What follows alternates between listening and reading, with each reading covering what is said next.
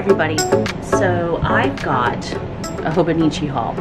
So I ordered from the spring collection that was released at the beginning of the month. This is my first time actually ordering directly from Hobonichi in Japan. So I didn't do that last year in the fall because, you know, I wasn't sure about how much it was going to cost to ship with FedEx. You know, it's going to be a lot. It's going to be pricier, especially when you have a heavy planner inside that you're shipping. So I decided to go ahead and just do it this way since it was only covers that I ordered. So let's go ahead and open it up. So I'm glad that I finally got the pink box. So I'm going to store all of the other Hobonichi items that I ordered from last year. So the only thing I was surprised is that I didn't have an invoice in here, you know, to show, but that's okay. I mean, hey, I'm just glad that I got the stuff. So I'm gonna go ahead and get the box out of the way. Now, I ordered this on, it says it in here when it shipped. Okay, so I ordered it on a Tuesday, so that was on February 15th. And this shipped on February 18th, and I got this on February 21st. Pretty fast, because I've said before, I live in Memphis, and the hub for FedEx is here, the main hub. So yeah, so that's why I got it pretty quickly. So let's go ahead and get started with the actual covers, okay? So the first cover that I got were, well, actually the two that I got were the only two that they released. And this one I had to get because I do love this print, and I love that it's got Mount Fuji here. This is, what was this? Hold on, let me just take it out.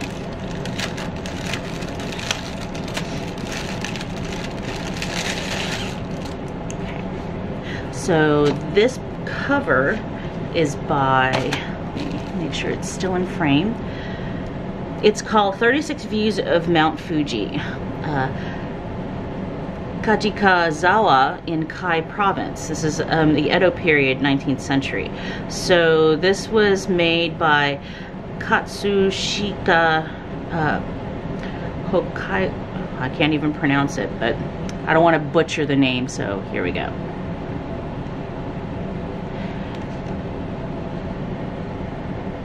But anyways, so I really love this blue and white cover, and the print, so traditional Japanese. I don't know when I plan on using this. Maybe when I get tired of using the current one that I have, which is, hold on, let me go and grab it really quick.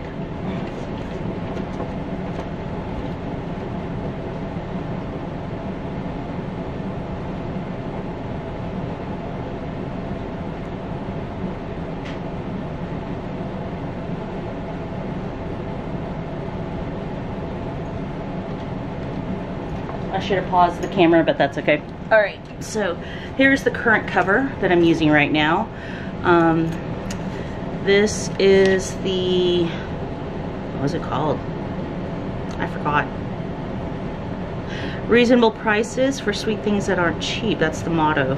But I don't remember what the name of the cover was. But anyways, yeah, this is what I'm using. So I attached this like plastic key. I think it came from like a Sanrio item that I had. And then of course the spoon that I purchased separately from somebody. So yeah, so I'm just gonna give you a quick overview here really quick.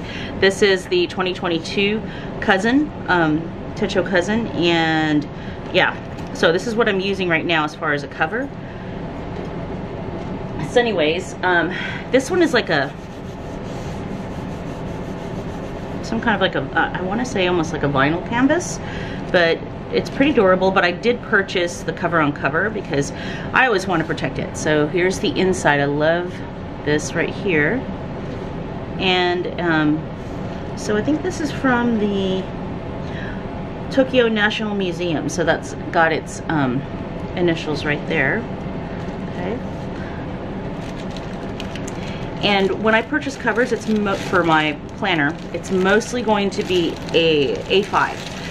A6 is just too small for me to use as a daily planner because I tend to write a lot of stuff. All right, so moving on. We have here this beautiful shabby chic looking one. So let me take it out. And this one is, it says Classic Fabrics. I think that's just the name of who designed it. So it's in this kind of dusty pink. Let me get the card. So this is all in Japanese. Okay. Oh no, here we go.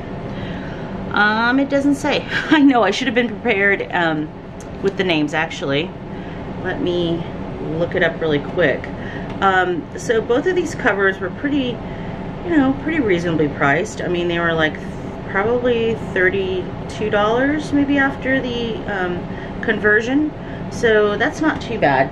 I could have waited and, you know, to see if they would put them up on the Amazon website, but I doubted that they were going to, because they seemed like they were, not that they were Japanese exclusives, but I just didn't think that they would really put them up on there. So yeah, that's why I didn't really want to hold off on ordering them, waiting and ordering it from there, because I might not get them.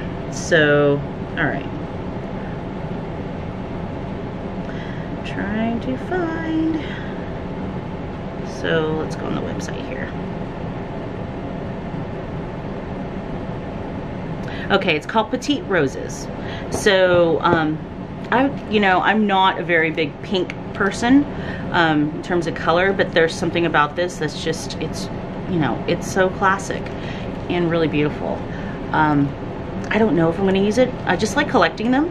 So, but this one, I love the way this feels on the inside. It's almost like a brushed fabric of some sort, but I like the little pin loops, the design on there.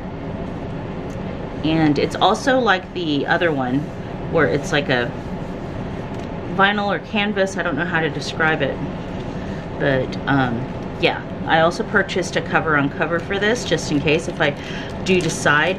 I mean, I've always wanted to get into Hobonichi, but you know, I just wasn't able to really afford it until just last year. So now I'm like deep diving into them. I have more covers than I have actual planners, but that's okay, because you know, they may put something out next fall that I'm just not gonna like. There's nothing that I really, you know, want, but at least I have plenty of covers to choose from for my own stash. So yeah, like I said, I did get 2 cover on covers. I'm always gonna make that a rule. Whenever I order a cover, I'm gonna order another one of these. Even though, yeah, I mean, I could order them here, but it's just easier. It's a no-brainer. So I don't have to worry about, you know, pulling one off, because when I decide that I want to take this out, all I have to do is just pull out the planner itself and then just, you know, switch it. Oh, by the way, so this is what I have in here. So I've got stickers that I bought from, what do you call it? Michael's. So to use, because spring is spring is obviously going to be around the corner.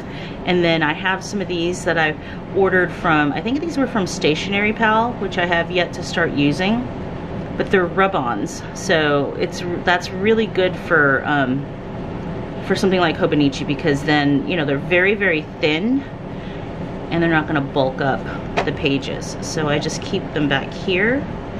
Oh, here it is, as far as like the name of this particular one. I don't like using these, so I just tuck them in so that they stay out of, you know, the way.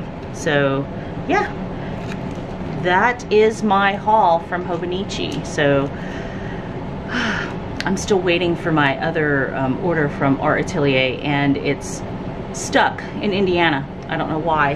It's not Art Atelier's fault. It's actually the shipper, Pitney Bowes.